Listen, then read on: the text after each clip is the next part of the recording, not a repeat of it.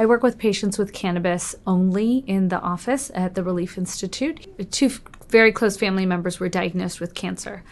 Both of them were at different stages. One had breast cancer and was young, and one was older in his 60s or 70s. Both of them were recommended by their physicians to start using cannabis products. Both their oncologists say, you should probably smoke pot and it'll help. The same question kept coming up. What are they supposed to do? How are they supposed to do it? How often are they supposed to use it?